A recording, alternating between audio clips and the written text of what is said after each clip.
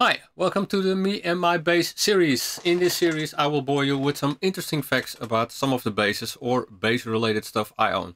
I will tell you how I did purchase them and why. Further I will tell you my opinion about the sound. This time's up the Hotone Xtomp 2016. Part 3.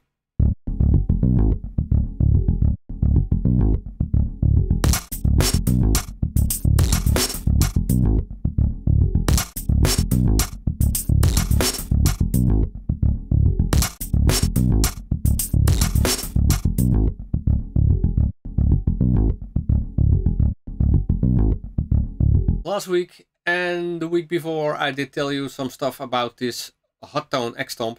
If you missed those, please, I urge you to watch both episodes.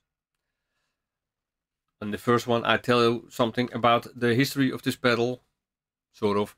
And the second one was with distortion and boost pedals. This third episode I will walk through a couple of modulation pedals, like phaser, flanger, chorus and univibe in front of the MPEG SVT simulation running on my Apollo Twin.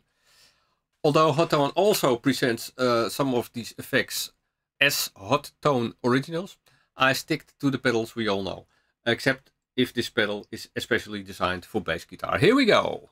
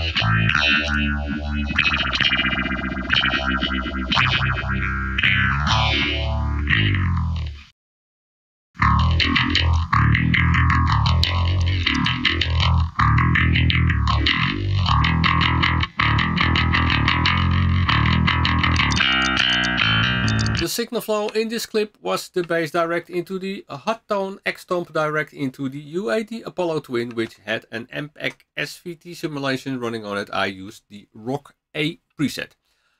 I will do my conclusions about this pedal in the end of the 4th episode of this series, so tune in next week where I will test a couple of filter and pitch pedals again in front of the MPEG SVT simulation running inside my Apollo Twin.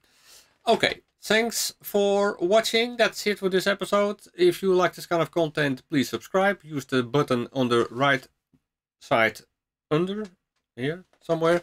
And I'll see you next time. Bye bye.